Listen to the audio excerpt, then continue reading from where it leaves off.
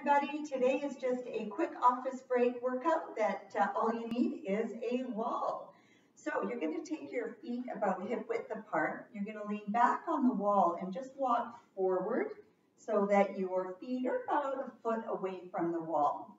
We want to start our squats by letting your hips flex. You want to be far enough away that you can keep your sacrum, your ribs and shoulder blades and head gently touching the wall as you slide down.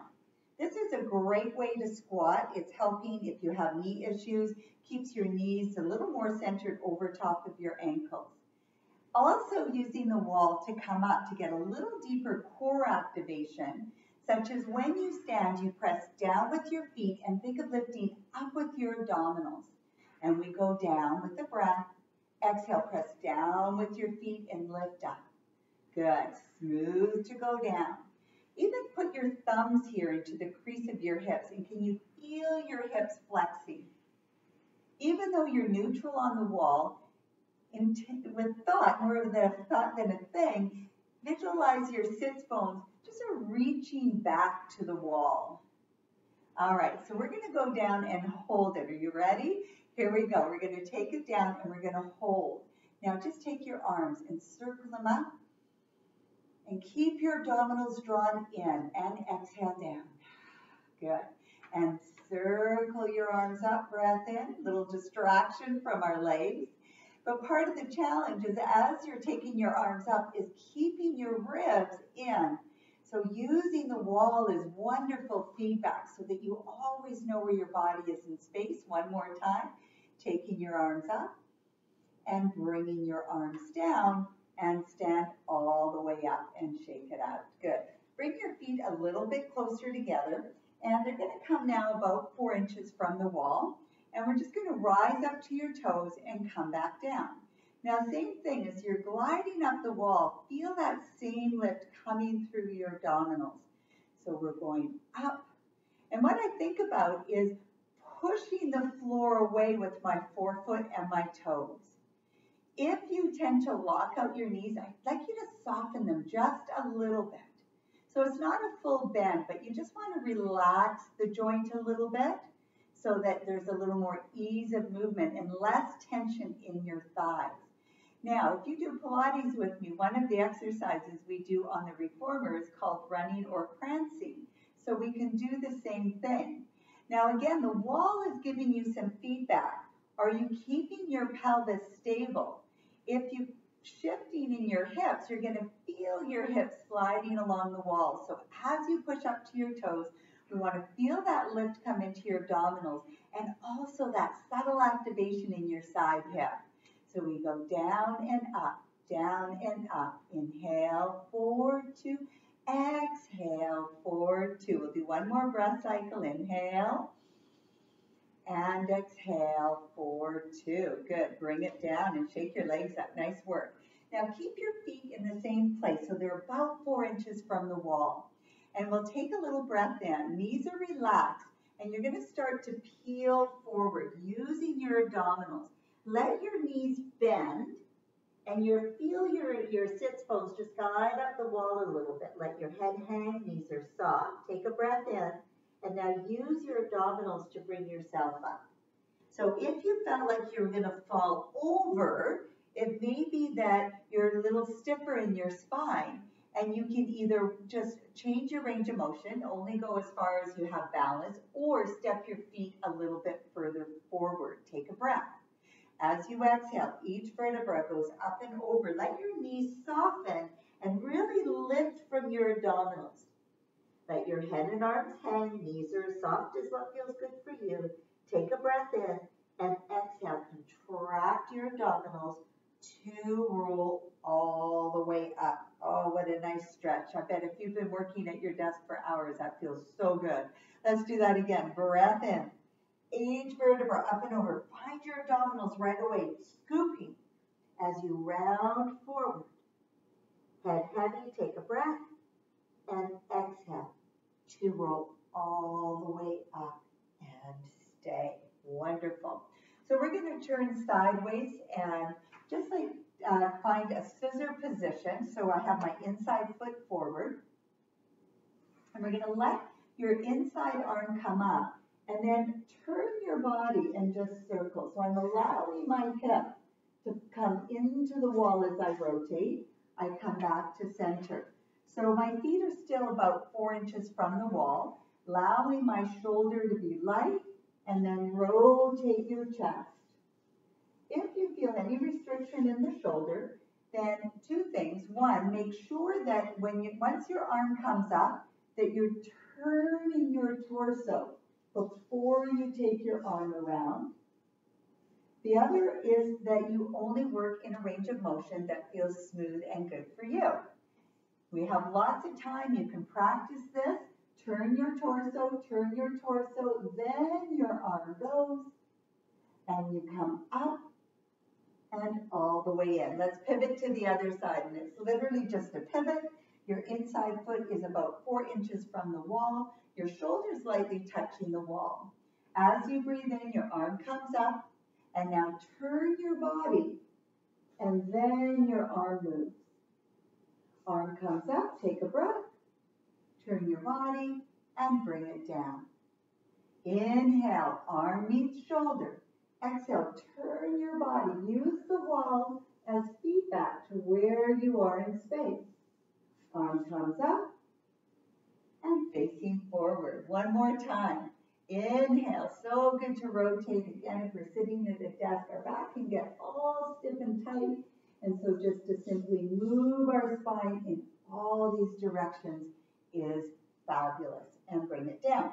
So let's activate our side hip. So we're going to stand and put your hip against the wall so your feet are maybe 3 inches from the wall. And you can let this arm just come up or bring it around your chest. We're going to bring your inside leg up. And what we want to do is press the thigh, side of your thigh, into the wall.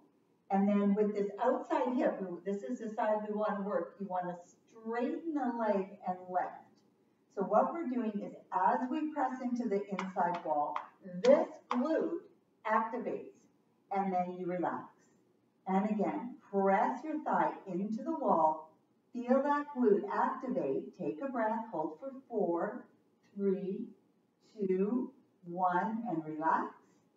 Option to keep this arm to get a little more activation through the side muscles. Press your thigh into the wall. Feel that side hip for 4, 3, 2, 1, and relax. And one more time. How's that glute feeling?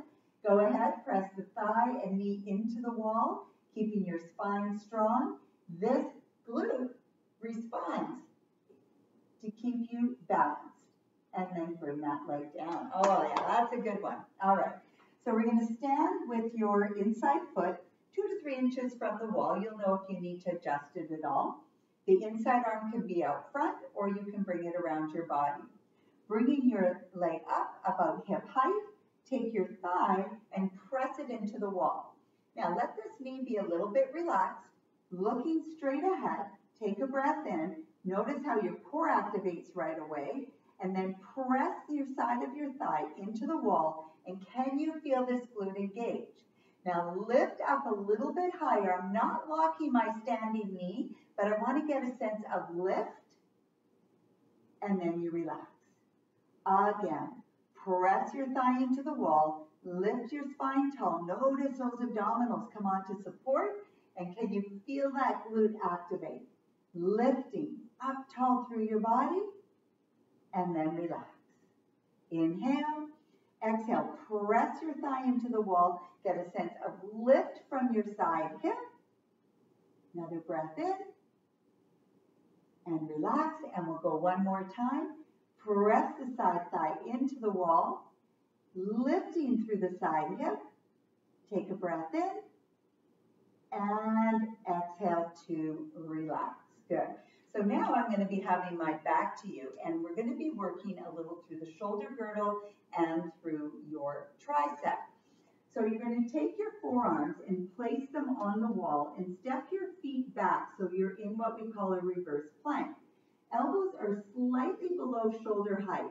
Now let your sternum relax towards the wall, and then using your forearm and elbow, push your sternum away from the wall. Let your sternum relax into the wall, and then push your sternum away from the wall. When you push your sternum away from the wall, notice your shoulder blades, how they widen, shoulders soften, spine lengthens. One more time. Let your sternum come into the wall, and then press your sternum away from the wall. Do a few more like that, and I'm just going to change the angle of my camera so that you can see me a little more from the side view. Good. All right. So let's see how we go there. Perfect. Good. So one more time, sternum comes into the wall, and your sternum comes away from the wall. Now, walk your feet out a little bit more and bring your elbows down just a little lower than the shoulders. And find that push so your sternum is away from the wall and your abdominals are drawn in. And we're just going to straighten your elbows and then come in slowly. Let your elbows simply fold into the wall. So this is a great exercise to condition shoulder stability. So your elbows fold into the wall. Take a breath in and exhale, press away. So it's a tricep push-up, but the access to that is through the stability of your mid-back. So your elbows come in and you press away. And every time you exhale, we call it blow and go in our studio. We think shoulders down, abdominals in. So you're using your exhale to quickly check in with your positioning, your alignment, and your stability. Let's do two more. Press away and come back in. Good. And press away and come back in. Good. Now keep your arms straight. Walk your feet back and wide and just sit your hips back. Keep your hands stuck to the same spot and just open through your chest. Round your back to come up to stand. Take another breath in and exhale. Hands are glued to the wall. Knees bend. Chest opens forward. And then come back up. And one more time. Using your breath, open and extend. And reach it all the way up. So there's a quickie for an office break. I hope that felt good. If you have any questions, you can just send me a note or leave a comment below and I will get back to you.